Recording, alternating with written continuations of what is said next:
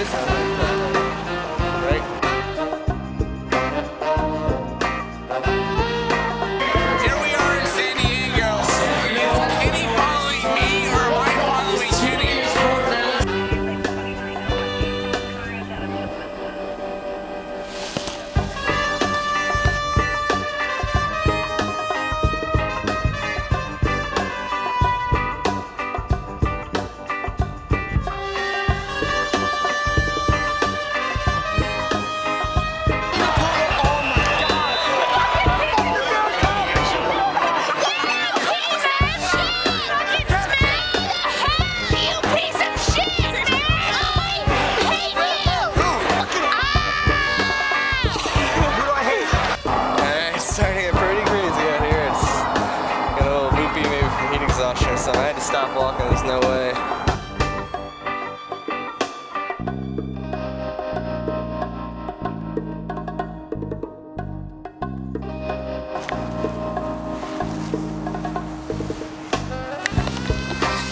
Good morning. I'm in the middle of the highway.